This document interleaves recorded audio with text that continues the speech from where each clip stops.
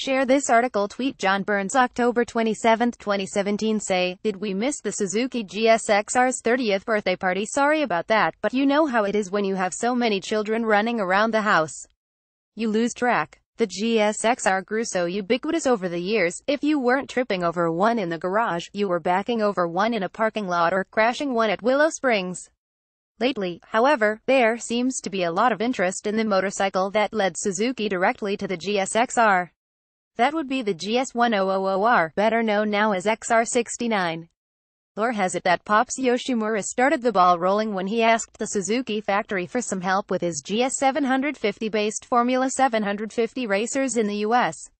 When the rules changed to allow 1000cc engines in 1977, the series became Formula One.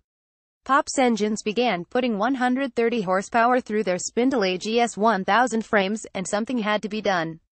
Shoehorning the big air-cooled GS1000 engine into what was essentially Suzuki's then current RG500 XR34 road racing chassis wound up being that thing to run in Formula One events in the US, the UK and abroad. Thad Wolff was going so fast the one time he passed Wes Cooley 34, his number plate flew off. But the old GS1000 wasn't going to be able to compete in Formula One without radical changes. Nothing gets Bucks Up collectors more excited than rarity, and not many modernish motorcycles are rarer than this one.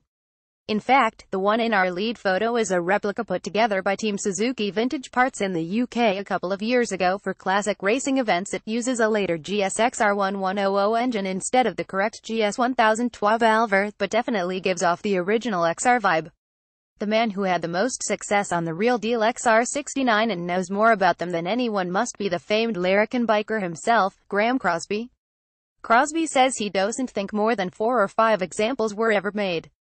Originally at the start of the 1980 season, at least, Randy Mimola and I had 2 works RG500s each XR34 twin-shock models to work with for GPs, plus an XR69 each, Crosby writes from his home in New Zealand. The plan was for us to race World GP, the British 500cc Championship and the TTF1 Championship. Crosby on an original XR at some classic event or other, judging by the snugness of his leathers. Randy did a couple of races in the UK then withdrew for the season, as he felt he couldn't get to grips with the diesel, so I found myself with a spare XR69 to continue developing.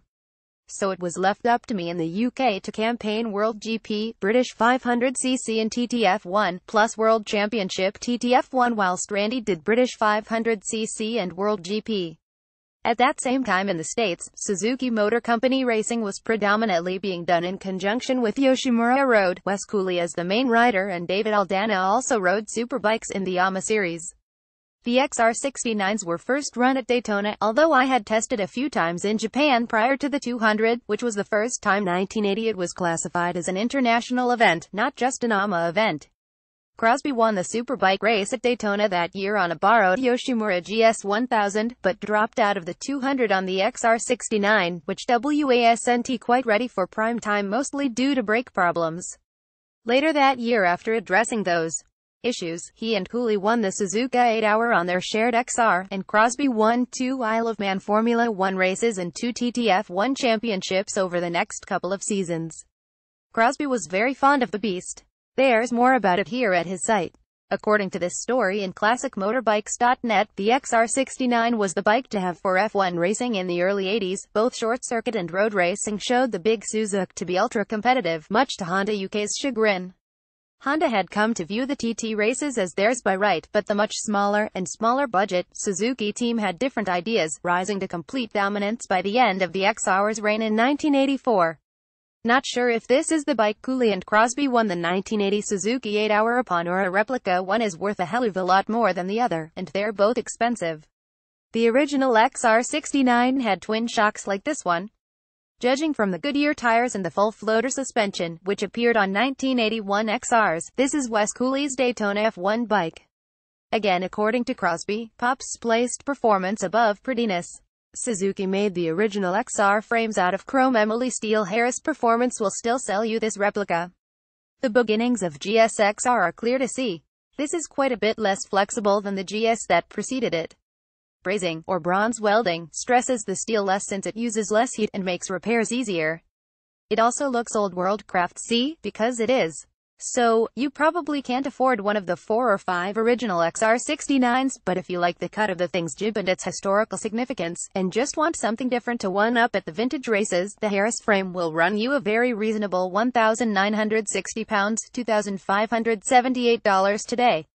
There are, however, a few other bits and pieces you'll require, and Harris can help with whatever you don't have already lying around the shed. Here's the parts manifest and price list. It adds up fast. Not sure why replica XR69s have become so popular, but they have. Something about being ultra-rare, something about bridging the gap between the old air-cooled and modern superbike eras. In fact, that's exactly where the GSXR came from, squeezing the old GS motor into the XR chassis. Which begs the anal retentive copywriter question, why isn't it GSXR instead of GSXR? For whatever reason, people around the world are assembling some very tasty ones, and nobody seems embarrassed if their XR replica contains a Yamaha FJ or Honda CB power plant. Or whatever moves them. I wanna go to Estoril. Our friend Darren Begg, of DB Customs, says these bikes are making a popular return because it's a great, fast platform that can race at the International Island Challenge at Phillip Island. They can run Honda, Suzuki, or Yamaha engines in them. Many are running FJR engines close to 1,300cc, including the Honda Harris bike that John McGuinness ran. What oh, this must be the one. Australia's biggest classic motorcycle race meeting caters for 197,384 machines, with 3,501,300cc air-cooled engines. All Winfield's bikes have Harris F1 chassis, with either Suzuki GSX, Honda CBR 1100, or Yamaha FJ 1200 engines. Photo and quote from Bike Sport News. And this just in: Colin Edwards to race XR69 at 2018 Island Classic. That's all we have time for now. The old XR probably feels like an antique tractor compared to a new Aprilia RS V4 factory or GSXR 1000R, but people seem drawn to them nonetheless.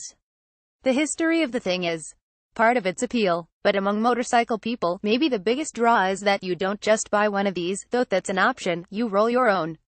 I know at least a couple of very talented motorcycle builders who are hard at it as we speak, including not buying a Harris frame but building their own. Are they crazy? Slightly, but in a good way. More to come. Related: Reading Ghost Works XR69 to race at 2017 Island Classic.